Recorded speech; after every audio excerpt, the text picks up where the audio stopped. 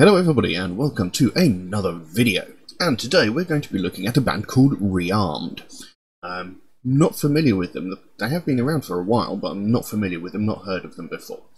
Having not been familiar with them, I decided to look them up.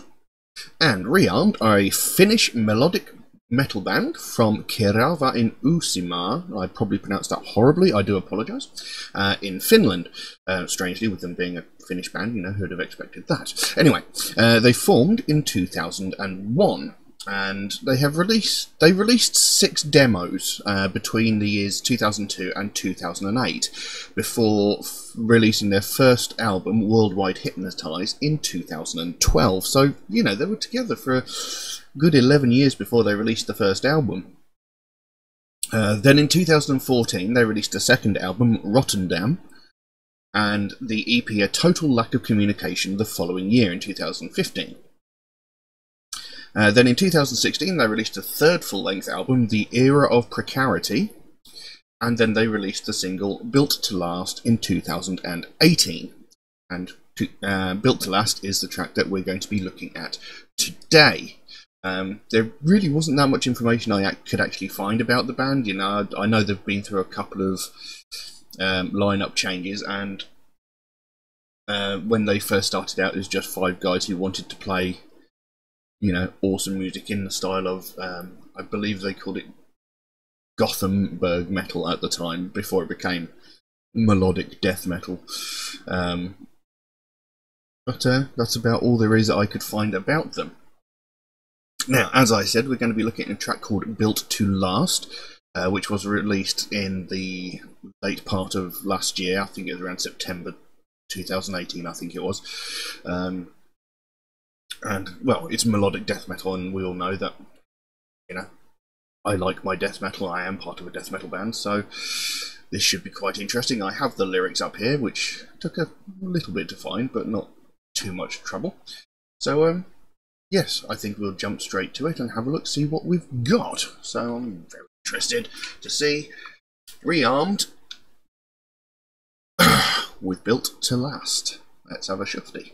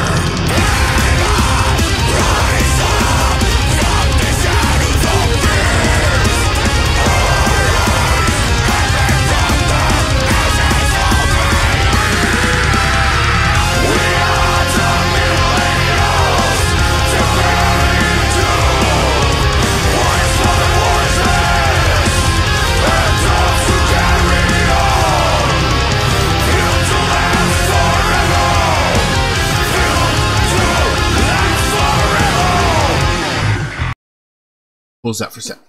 Sounded like they were just about to get into a cool bass solo there. But now, quite enjoying this so far. His vocal tone is a bit higher than I expected. I was expecting a more sort of deep, guttural sort of growl, but, you know, this is why we do these things, so we can find out stuff.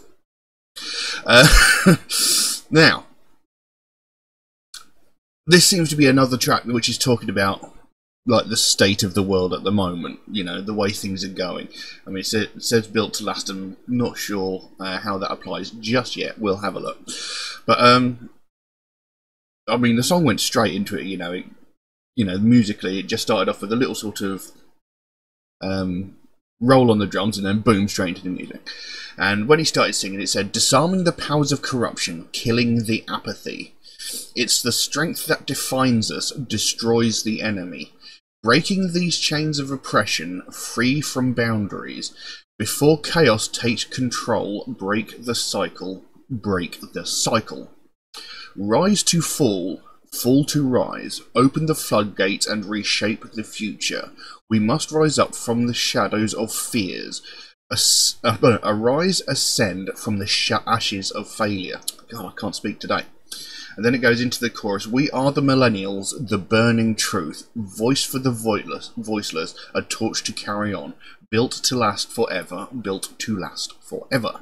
Now he says we are the millennials. He's not talking about these hipster millennials that go around vaping everything. He's talking about, you know, people of the millennium, not literally the millennials we get these days.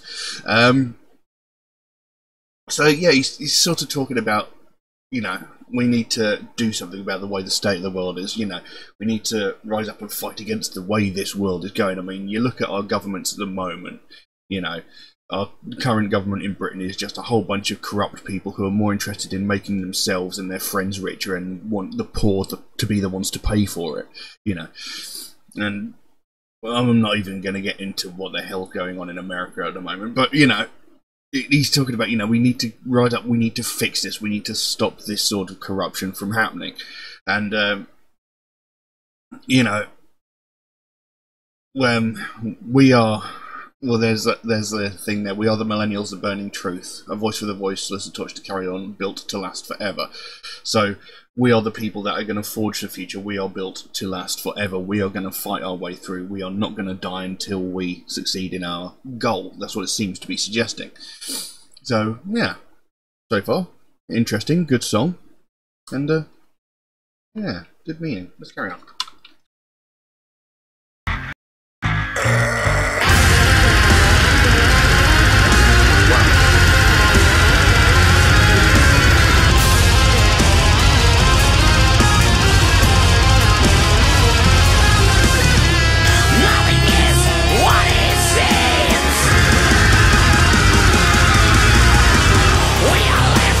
One belief, from this hole we are left.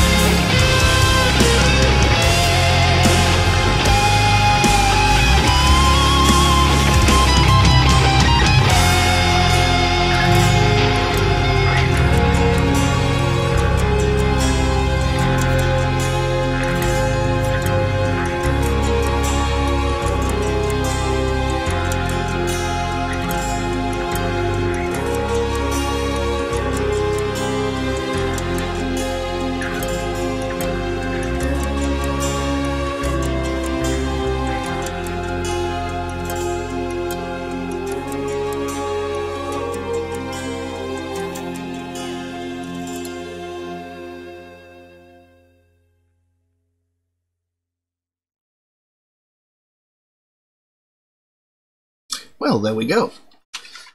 Built to Last by Rearmed. And that was actually a very, very interesting song. The second half there had some very interesting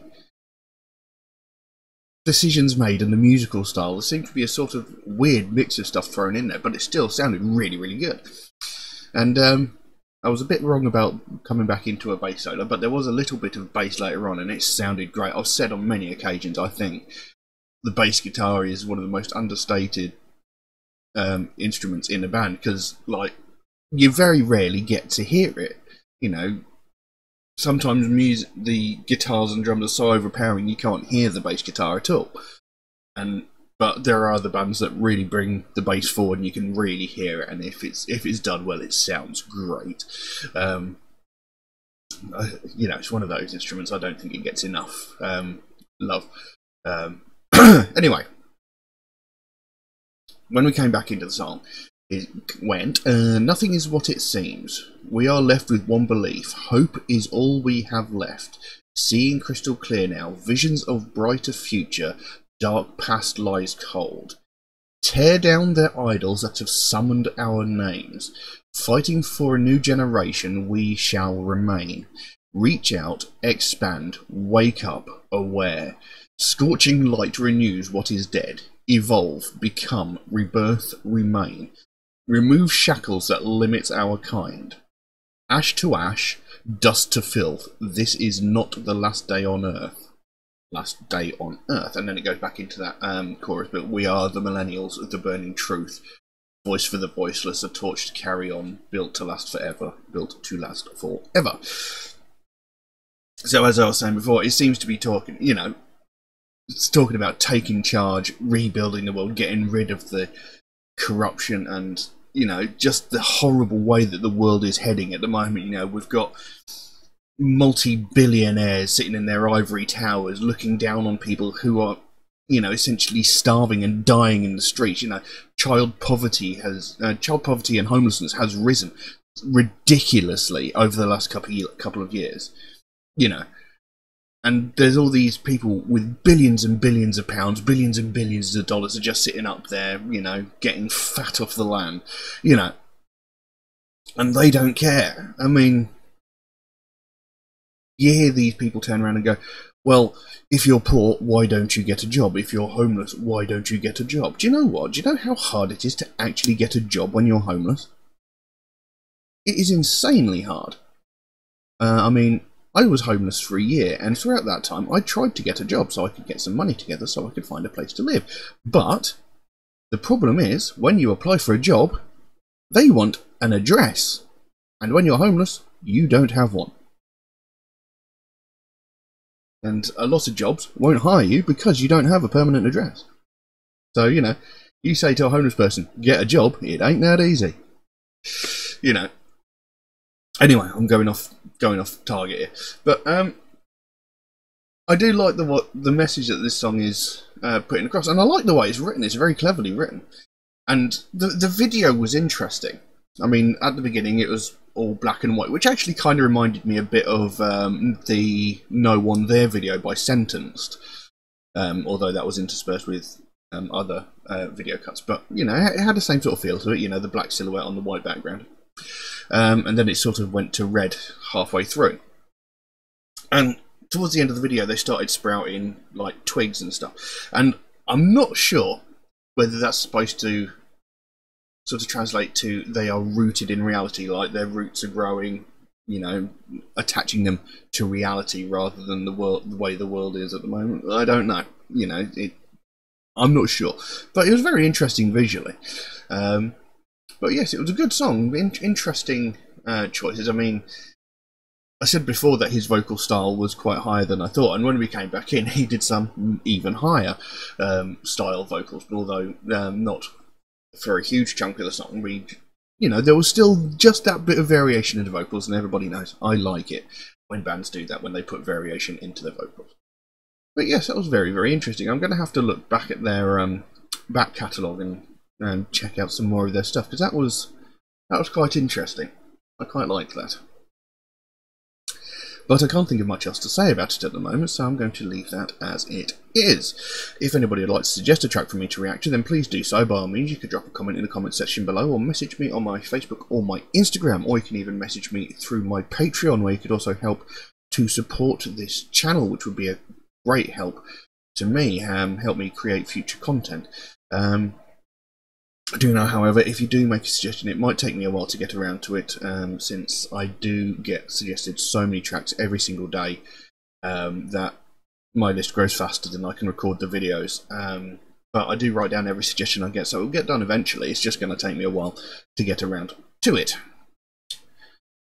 Also, Metalhead Reacts is a proud supporter of the Sophie Lancaster Foundation, British-based charity whose main goal is to put an end to hate crimes, mostly those that are aimed towards people of the alternative culture, people who listen to alternative music or wear alternative fashion. Obviously, they want to put an end to all hate crimes, but their main focus is the atrocities that are happening to people of the alternative culture, because that's how their charity came into being. And it's something I really strongly believe in, something I really think is important, and something that definitely needs to be spoken about more. Because every single day all over the world, you know, people are getting violently attacked just because of their taste in music, just because of their taste in clothes, you know, and it's ridiculous, you know.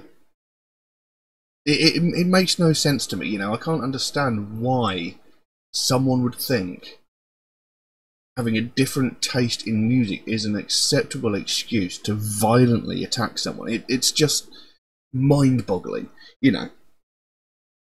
That person likes a different kind of music, therefore I must attack them. Where is the logic there? You know, I mean, you don't violently attack someone because they like a different TV show to you, you know. Just because you like Friends and they like How I Met Your Mother, you're not going to beat them up for that, are you? So why would you beat someone up for liking heavy metal when you don't? It doesn't make sense, but it happens all the time. You know, people are getting severely hurt, people are getting violently attacked, people are getting hospitalized, you know, they're getting bones broken just because they like different music. It just blows my mind that people can be that petty and ignorant, you know.